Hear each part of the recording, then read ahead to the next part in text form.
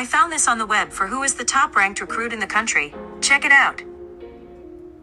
Hey guys, welcome to another episode of Uncloudedd Recruit, where we get reviews from former student athletes about their experience at their universities. Let go. Hello everyone, back on another episode of Uncloudedd Recruit. We're on episode 8. We got a real special guest today. Tell us your name and where you're from. Dominic DiCaprio. I'm from South Florida, but I live in Houston right now. Okay. So I know you played baseball. Tell me, when did you start playing ball, and what age was that, and when did you know you were going to be good? Man, I started probably T-ball 5 years old. My dad was coaching me, and I was just playing. I guess when I knew I was like really good and I had potential in the sport was probably when I hit 14. Because I played football and baseball my whole life until 14. But then when I hit 14, I reached a certain level and, was blessed to play for the national team when I was 14. So I kind of knew I had a path in baseball and kind of just give up football. So that's when I kind of really stuck full time. But when I first picked up the bat, I guess you could say it was 5. So. Okay, so when did the recruiting process, take off for you? When did you start getting like college exposure and stuff like that? Okay. Yeah, I would say right after I finished with the national team at 14, going into freshman year. I remember my first letter was from Oregon, and I was like, man, it's crazy. Like it's starting to happen. But yeah, that's when I probably got my first notice. And that's when it started to kick off. And then, by end of sophomore year, I had some serious interest and then kind of went from there. So. Okay. So like, Dom, so tell me, so I know like baseball recruiting, is it different than football recruiting? I mean, can you explain that, like how it's different? Yeah, definitely. It's very different as far as the looks you get. So football, I mean, you can get 60 looks, 60 different schools because they got 60 full ride scholarships. Yeah. But for baseball, you got 11.7. So these schools are more picky as to when they're throwing out scholarships, how much money they're throwing at kids.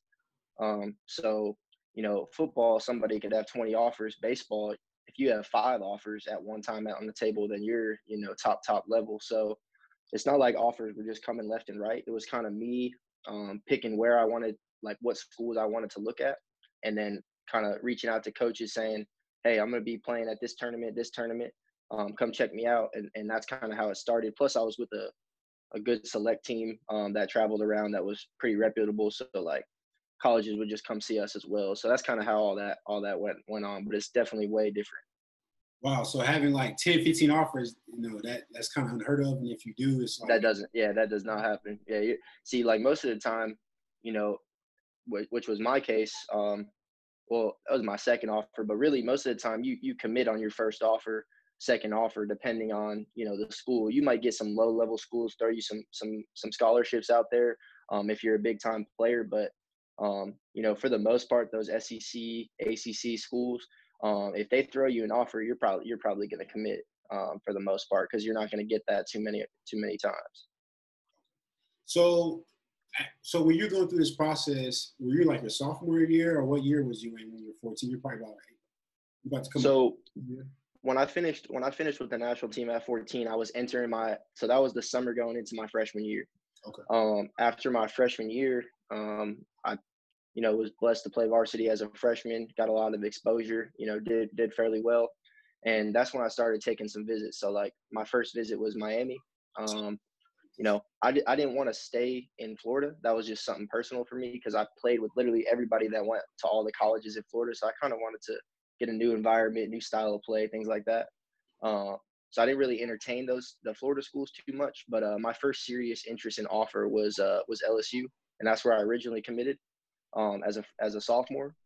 And then I was committed to them for about 2 years. And then some different things happened. We can get into that later if you want. But some different things happened with that, and it led me to Rice. And so, I couldn't be more blessed to have that opportunity now looking back. So. Okay. So being a Florida guy from South Florida, Miami, the University of Florida, that was out the door. FIU, that was all those schools. See, it's not so much that it was out the door because I didn't want to go to the program. It was more because my select team, every single kid and every single kid around the surrounding areas were going to Miami, Florida, FSU, UCF. So it was kind of like I want to, be a little different as far as I want to go to an LSU or a Vanderbilt or this one or that one. I don't want to just stay in Florida. So that's kind of how that happened. It's not so much that I didn't think they were good programs. It's just I wanted to do something different.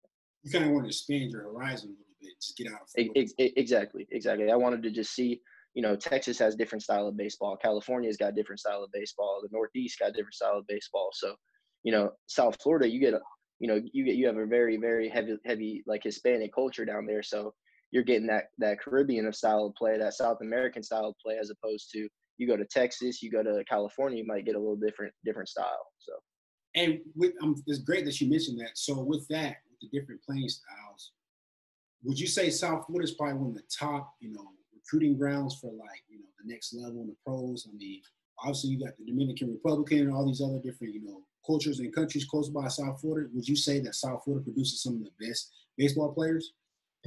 Yeah, so definitely. I mean, the three major spots very similar to football is, South Florida, Texas, and California. You got talent everywhere. Don't get me wrong, but those three are the hubs of talent. And what I tell people a lot that I've seen is the difference between Florida talent and Texas talent or California talent.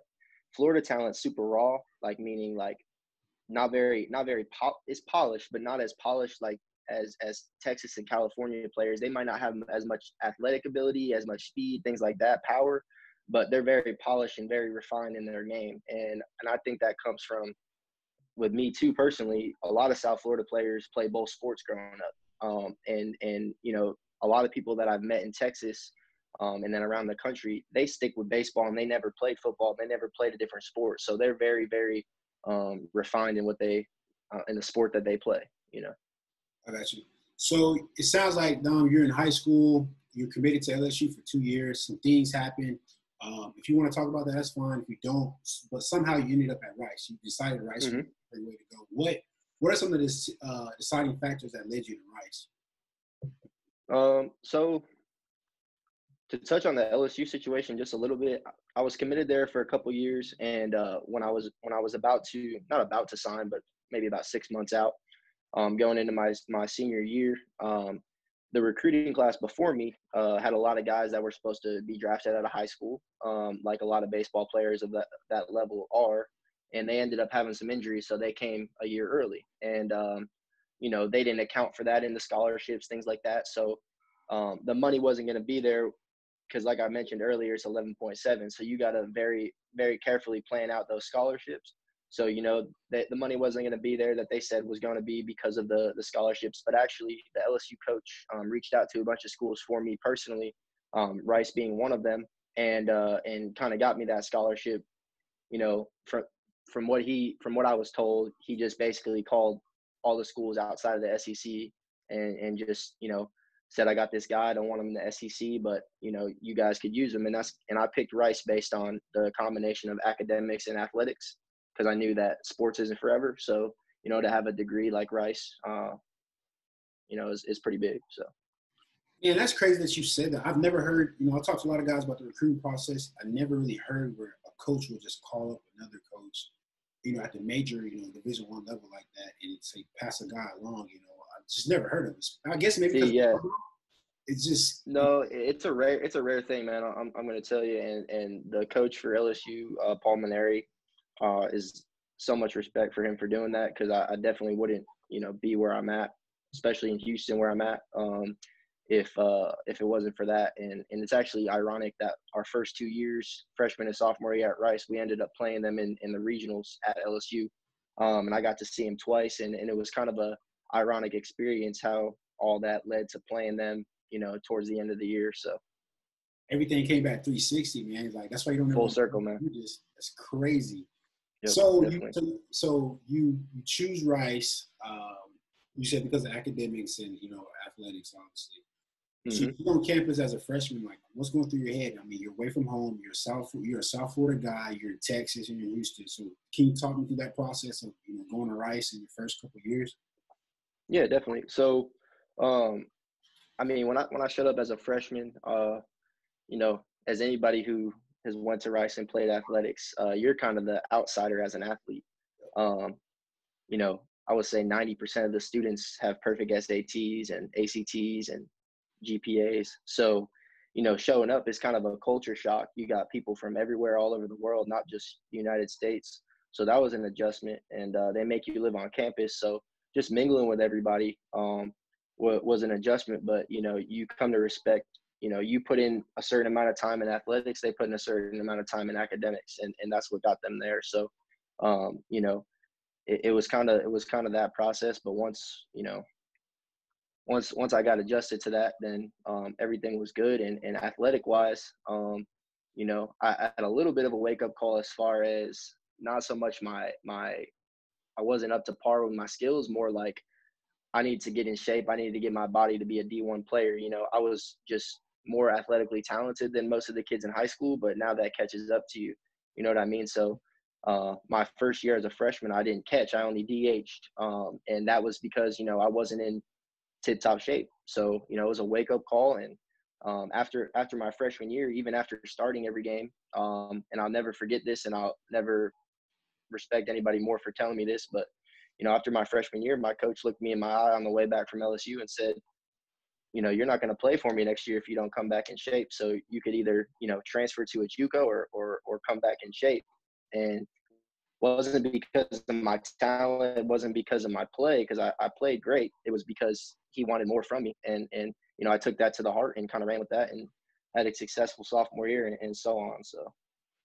Okay. So your coach challenged you like, hey, man, you got to get in shape. You got to, flip things around or you're not going to be here next year or whatever. Like, because I know baseball is kind of cutthroat. I mean, when I was at Arkansas, man, we always see guys coming in and out. And so can you talk about how cutthroat baseball can be sometimes like that?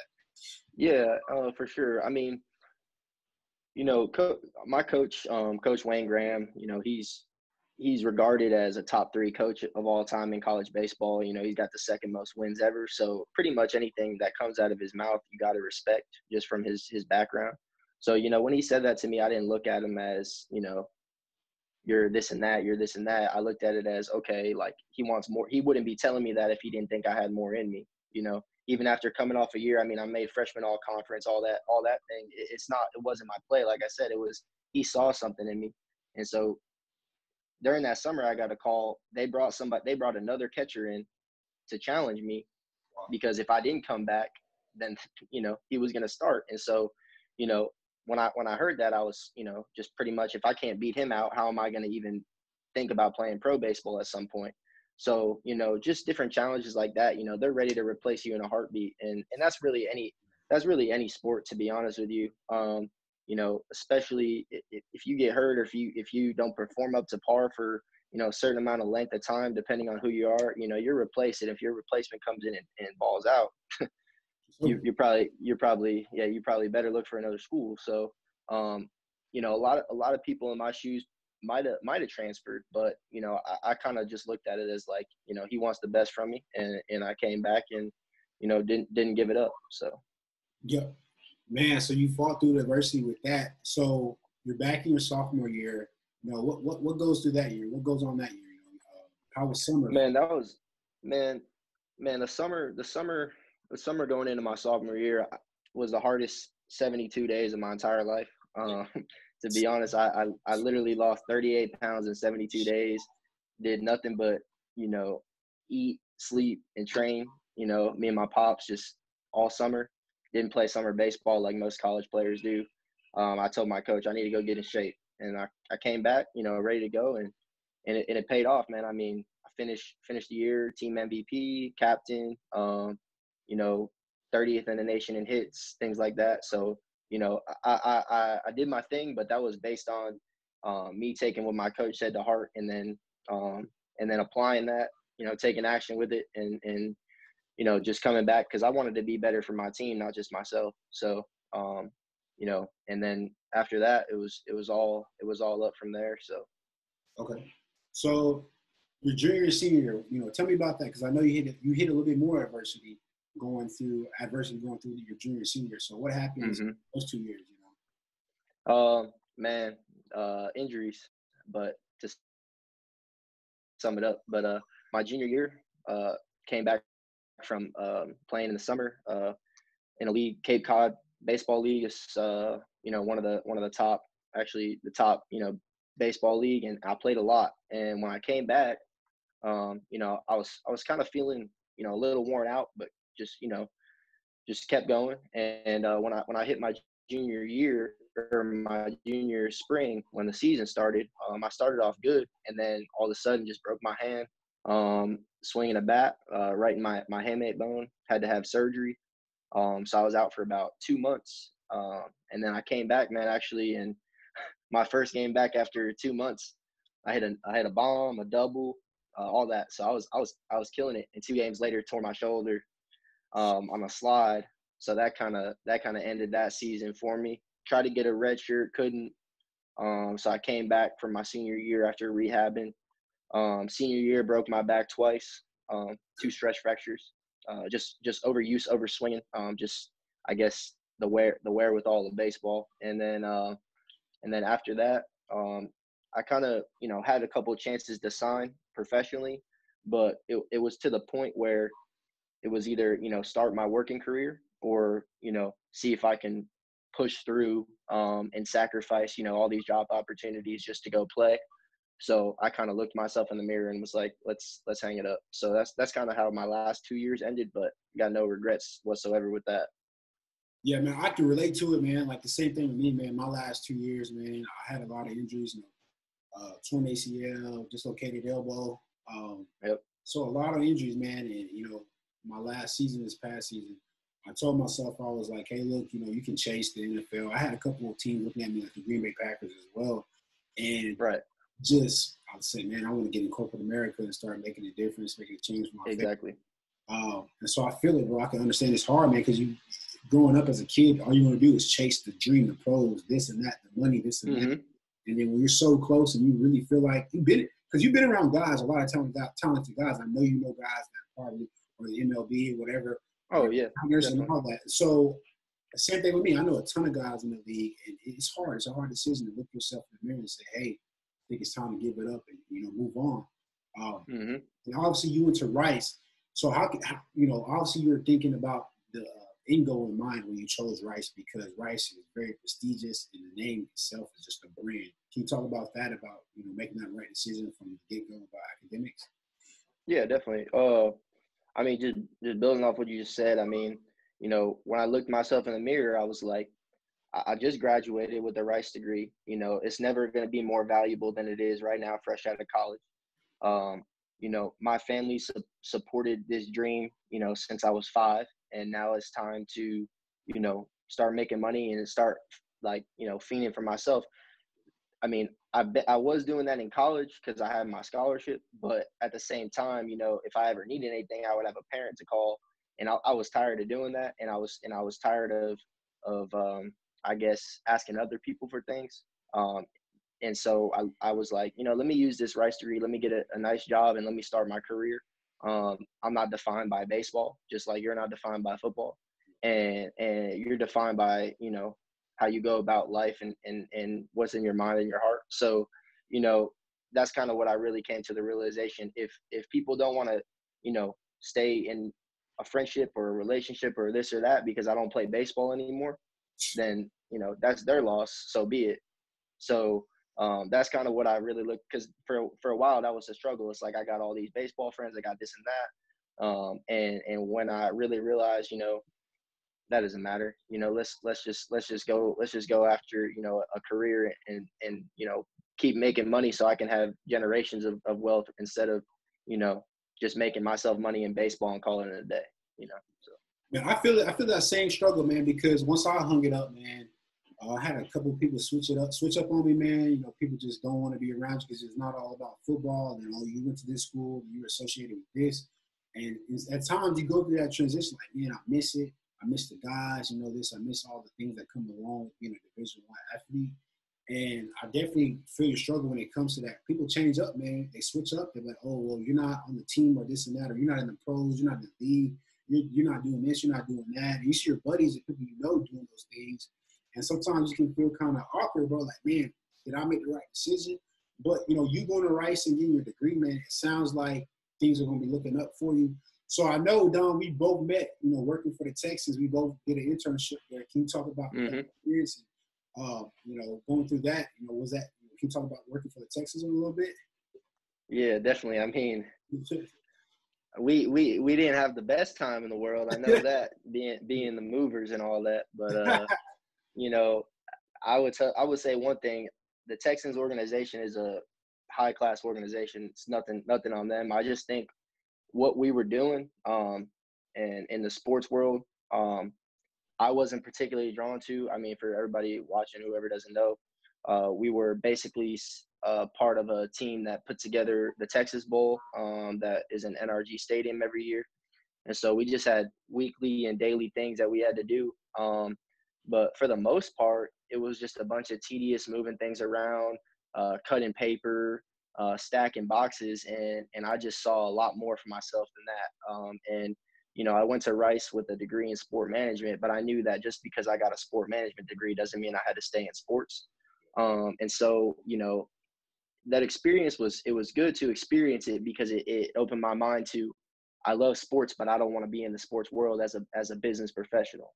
Yeah. If I was a player, that's different. But if I'm going to be working for the team, carrying boxes to storage every day, I'm not going to enjoy my life. And I feel like if you're going to be successful at something, you have to enjoy doing it because that's what you're going to put the time into.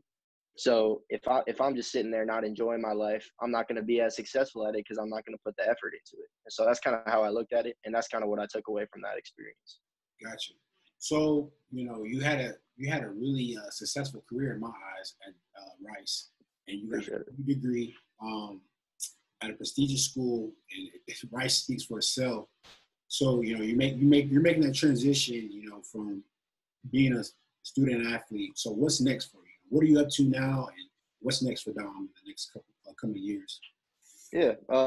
So actually, I've been working with Ryder Systems. It's a transportation and logistics company. I'm sure y'all have seen the big white Ryder trucks driving around. So basically, I'm about to come up on 1 year with the company. And once you hit 1 year with the company, you can kind of branch off to any division you want, any department you want, sales, logistics, operations. So right now, I've been talking to a couple of, senior management people in the company, and I'm thinking about, they want me to go the sales route and try to get new business for the company. So, within the next coming months, I could be in Houston, I could be in New York, I could be in California. So it's pretty much up to the job openings and wherever, the company pulls me. And then, my ultimate goal is to end up in corporate in South Florida where you're at. So that's where the headquarters are. And that's definitely a goal, to be a VP or a president of a division one day, or start my own business. But, I'm really into just, real estate and investing and things like that on the side as well. So really anywhere there's money, and anywhere there's places to make money, that's where I'm looking, and just starting a whole new, I guess, chapter, because you got to close the page on the athletic career and open up the page on the business career. So. Man, and everything you just said, Dom, is like, I'm going through those stages too. Like, I'm working for a company down here in South Florida, and I'm about to go out and be in sales as well. So I know the benefit sides of that. And, just everything you just said, the real estate, the investing, all the time, closing that chapter of being a student athlete. I think that's important because a lot of guys, they never close it and it just hangs on with them for their life, and they never know how to let it go. And they never really took academics seriously either. So now that they're in a situation where they're in the real world, and football or baseball or whatever can't save them, it can't be that crutch. They don't know how to survive. They don't know how to do other things. It's sad, but man, it sounds like your life is headed up in a positive direction. You learned a lot from, Rice University, and you did everything you were supposed to do. No regrets. And like I said, man, we appreciate you hopping on the show and coming on and sharing your story, man. It's awesome to hear another side of, you know, a different sport, because everybody on this channel is being football or basketball or whatever. So just to get a baseball guy and give you respect of going to a prestigious university, I really appreciate it, man. I really do. I really Yeah, do. man. Thanks for having me. It was fun chatting for sure. For sure, bro. Let me close it out real quick. Yeah, man, that's it, man. Cool. Good deal. That was a good little interview there. Yeah, bro. Appreciate it, man. Like, dang. So you there? Yeah, can you hear me? Yeah. You cut out for a second. You're good. My bad. Yeah, man. Appreciate you doing that, man, for real, man. So I've just been starting that, man. And is it on YouTube? Yeah, I'm gonna put it on YouTube eventually. I gotta edit it. So I'll send you the link and stuff so you can check it out and whatnot. So well, yeah. You said